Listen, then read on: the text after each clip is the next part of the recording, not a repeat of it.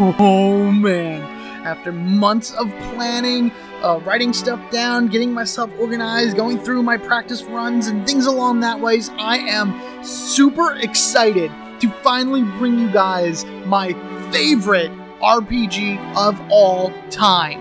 What's going on, everyone? MetalBlade427 here, and I welcome you to the next game that I will be completing on my channel. Yes, I did say completing. Originally released for the Sega Dreamcast in 2000, Skies of Arcadia, or Eternal Arcadia as it was called in Japan, was developed by Overworks and published by Sega. This is Skies of Arcadia Legends, which was released for the GameCube in 2003. What's the difference between Legends and the original, you may ask? Well, Legends is what's considered an enhanced port. It takes everything that made the original Skies of Arcadia a masterpiece and doesn't change it at all, actually, with the exception of like the encounter rates, which are a little bit different, and some experience points. The games are basically exactly the same. It's just that Legends added stuff to it that pretty much fleshed out the story a little bit more, made for more stuff for you to find, for you to discover, things along that way. It's like, it just added so many great things to the game that was already amazing. And this is just going to be so good. No, I don't want this. Get back to the first part and everything. For those of you out there that have never played Skies of Arcadia, or really have no idea even what it is, think of it this way. You ever play yourself a JRPG, or any RPG for that matter, and in each one of them, there's always that point in the game where you get possibly the best item in it. The airship, or some type of means to be able to fly around the world at your leisure, doing all of that stuff.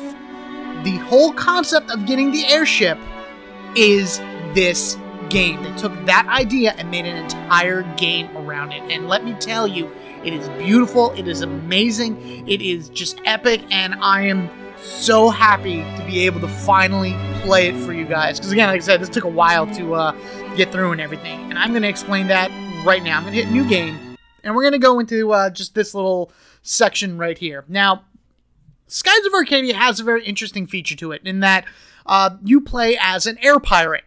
And that's kind of why I have, MetalBlade427 right here. He had to change outfits and everything in order to prep himself for this particular game. But you play as a pirate, and as you go through this game, you earn different ranks. And depending on your decisions and what you do and everything, your rank goes up, and people honor you, and they say different things to you, and they're like, oh, it's the yada yada yada. Oh, it's an honor. It's really cool to watch the way all the NPCs interact with your character. The better ranks you have. Now with Legends, there was a bunch of ranks that was added to it, and the best rank in this game that you could possibly achieve is called Vice the Legend. That, my friends, is what I'm going to be going after in this entire playthrough, because I have never, in the amount of times I've beaten this game, probably like 8 or 9 times, straight through, including level 99 runs, I have never achieved Vice the Legend rank, but I'm going to do it for you now. In order to achieve Vice the Legend rank, I need to find all 119 chests, so that's 100% chest discoveries. Speaking of discoveries, I need to find all 89 world discoveries on the map, so I'll be getting 100% of those. There are 8 bounties that I must fight and defeat in order to get the Legend rank. There are 24 moonfish that I must find in order to get the Legends rank, and there are 4 black spot encounters that I must go to and defeat in order to get Vice the Legend ranking. There's also a few other things that I need to do in order to get the special secrets that are in this game. That also includes finding all 22 crew members and then killing all 4 giant monster battles. In addition to that, I will be finding all 30 chams and the 3 Aberic chams. I think that's what I think. Aberic, I don't know. I say they're Aberic chams because that's just what it looks like to me. So there's a lot of collectibles in this game, and they are just scattered throughout the entire world. And in order to get them, you got to go through some pretty interesting, story modes and things along that way in order to find them. So for those of you out there that have no idea what any of that list was or anything like that, trust me, I'll explain it to you as the game goes on. But for right now, we have lots of tutorial to get into because We have to learn how to be sky pirates. I mean, who doesn't want to be a pirate? And now we're going to be flying around instead of sailing. It just adds a whole new dimension of fun to pillaging people. So let's go ahead and disable the rumble because I really don't care. And yes, I will be doing voice acting for the characters in this. I apologize already if I start mispronouncing things here and there. It's going to happen. Just don't hurt me too badly on your criticism, and you out there know who I'm talking about. So let's go ahead and start this epic journey up to the skies.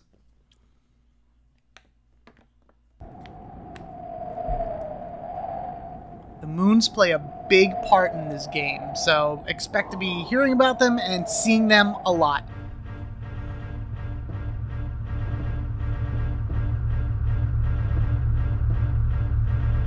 I love the way the ships look in this. Except for this one. This is a weird looking ship. What is she doing out here? How does this thing work? What is that, fairy dust? What happened to physics? I guess physics are just like a whatever in this world.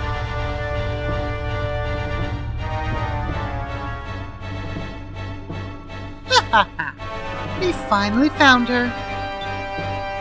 Admiral Alfonso. Her ship's in range of our cannons. Excellent. Prepare to fire concussion shells on my command, but avoid hitting her ship directly. We need her alive so we can question her later. Fire! Come on, dude. Your ship is like a bajillion times bigger than hers. You really need to be firing these cannons. She looks so defenseless. Oh no, Duck! Oh man, how did nothing on that ship break? I mean, the back part of it looks like it's made out of some type of glass. And where are your wings and thrusters and possibility? I don't know. It's so weird. It looks very different compared to the ship that Alfonso's flying, that's for sure.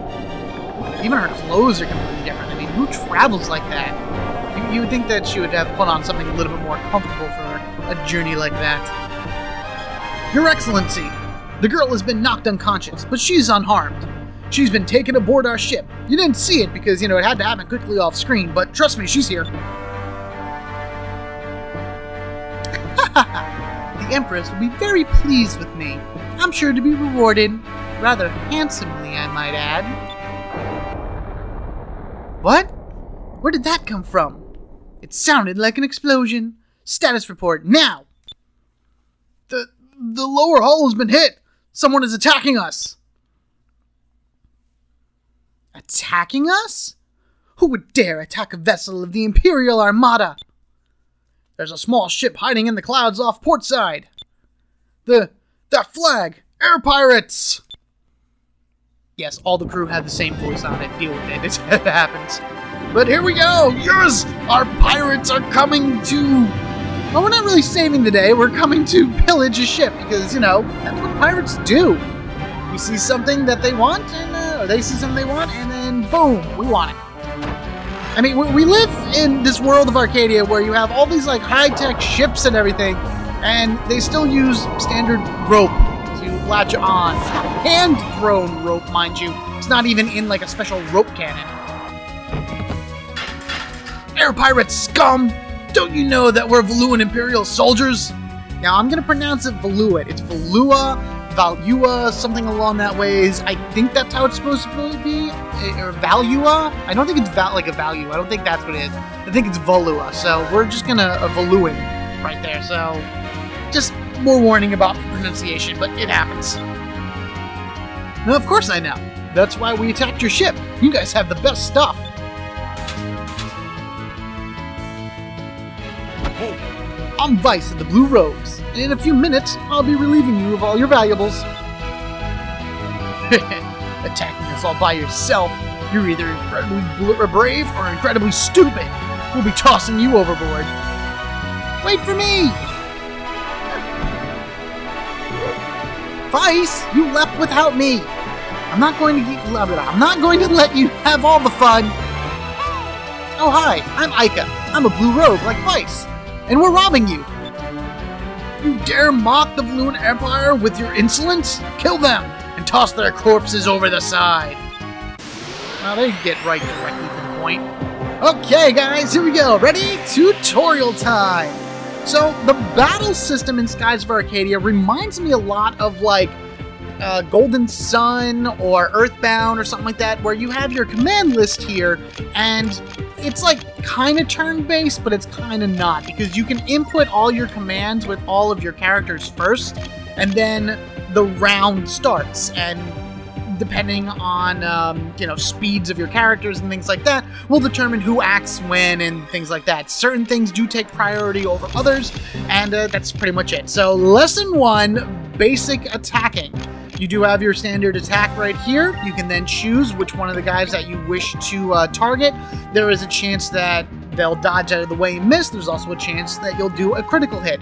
A few items in this game will increase both of those chances of your character dodging an attack or doing a critical hit, but generally speaking, it's just, you know, just attacking and see what happens. You can guard as well. Guarding is kind of a skip your turn type deal, but you do take half damage for the duration of that round. You can use items as well as you collect them. Right now we just have attack. This is what our equipment is. So we have our weapon, our armor, and our accessory. You can change these in the middle of battle without costing a turn. We'll get into all that a little bit later. I don't really use that feature much unless I have to. There's very, very few instances. And then, of course, you can run away from battle as well. There are other options to this little, like, circle here, but we're just going to stick with that now as Lesson 1. So we're going to choose a soldier. Now, you can also go back and change any of your inputs, so long as you did not input the last command. So, Ica here, which I'm pretty sure that's how her name is pronounced, I can always hit back and just choose to reset Vice's stuff, but as soon as I go here and set her, the round begins. Here goes. Now, everybody kind of... See, she missed. Great. Now, everybody just kind of moves around on their own. There is no control over the characters during the fights. So, sometimes characters will run to the opposite end, sometimes they'll group together. Oh, good, she missed she dodged as well. See, getting all kinds of interesting things. And look, they group together into the center here. Very nice. I'm going to have Vice attack that one, and I'm going to have Ica attack this one. Oh, and she crit hits! We are just getting all types of cool stuff in this first fight. There you go. I explain things and the game shows it! This is going to be a great playthrough. I'm so excited. That was fun. I just wanted them to talk. You're going to get that every so often in this as well. The characters do have voices, but it's very sporadic in terms of when they actually speak. There's no point in resisting. Throw down your weapons and hand over your ship. Even though you're surrounding us, we clearly have the upper hand. Imbeciles! What did the two of you think you could do against the 5 of us? Take them out! Ow! My helmet! I think you miscounted. I only see 4 of you. Dad! We'll take care of these guys. Make your way to the bridge and shut down the engines. And when we're out of here, remember, it's Captain, not Dad. Got it? Yeah, aye, Captain. Hey, Ica, shall we go introduce ourselves to the captain of this ship? I'm ready when you are. Alright, let's go find the bridge. Let's go! See, there you go, right there. He speaks for me, it's amazing. So, at this point, we will be running into various enemies. We will be able to get into random encounters and everything like that.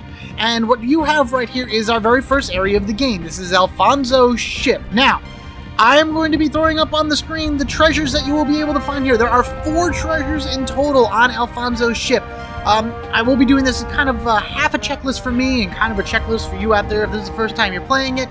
Keep in mind, there are actually quite a number of areas in this game that once you leave them, you cannot go back to. This is one of them. The very first area of the game you cannot go back to.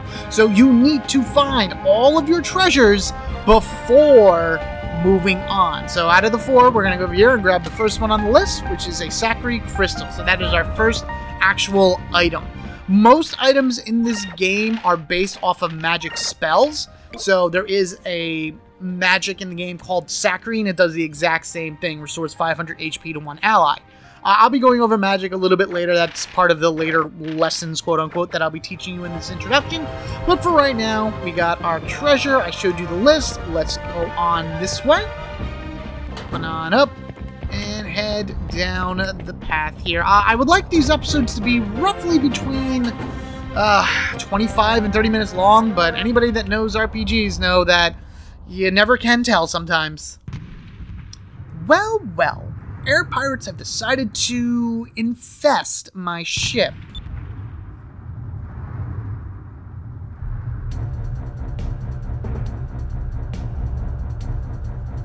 I am Alfonso, cherished son of Valua's most distinguished family and an admiral of the Imperial Armada.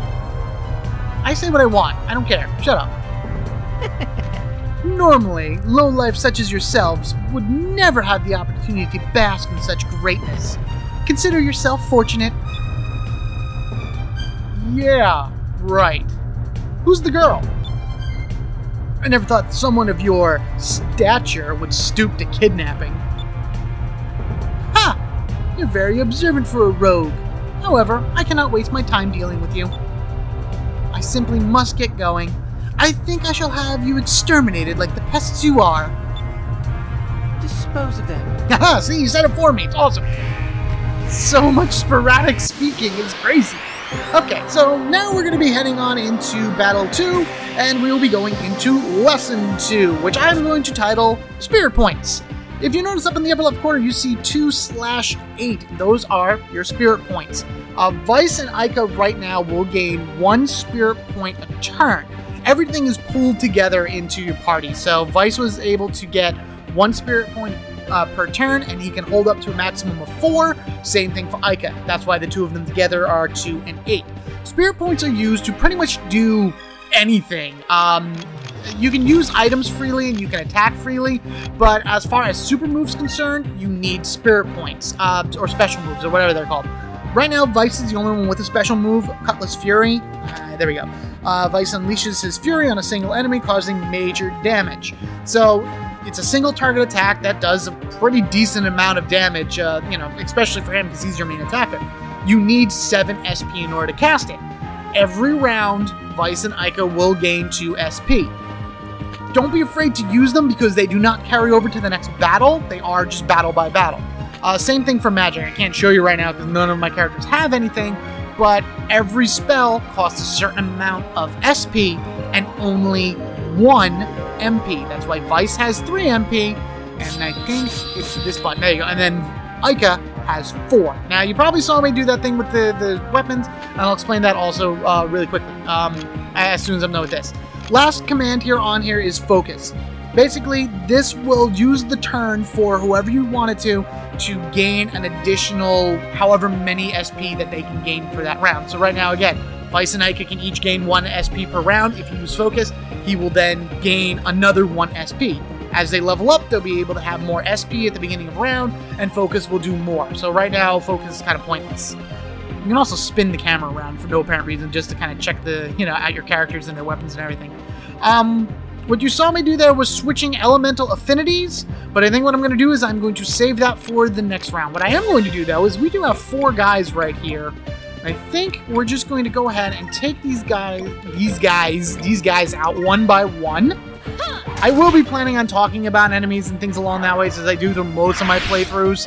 It's just for right now, I'd rather just kind of explain the basics of the game and get that completely out of the way, so this way, as more fights come about, you'll be able to see all kinds of other things happening.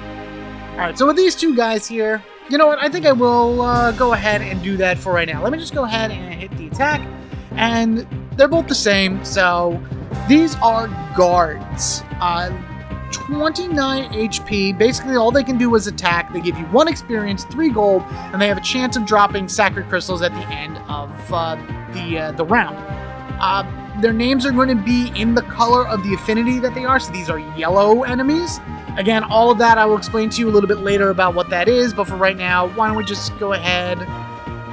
you know what, let's do a double focus, just because I can. I have the time. I'm explaining SP, so I might as well show off what everything does while I'm in, like, the least amount of danger. Ow! Ow, jerk.